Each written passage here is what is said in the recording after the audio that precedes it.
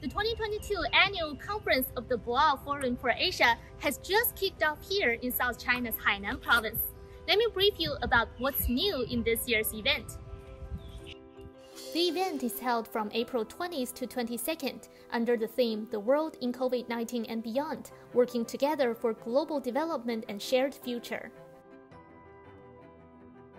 This is the International Convention Center, the permanent home of the Boao Forum for Asia. This year, the conference will touch on topics of recent interests, including carbon neutrality, cooperation under pandemic, digital economy, and metaverse, and also topics related to the hosting province Hainan, including local biodiversity protection and the development of the free trade port. About 3,000 people are expected to arrive for the conference, and Hainan has taken strict anti-epidemic measures to ensure participants' health. All participants are living in a closed loop during the event and should be fully vaccinated. I received my first COVID-19 test in Hainan when I arrived at the airport, and we need to take the test daily during the time we're here.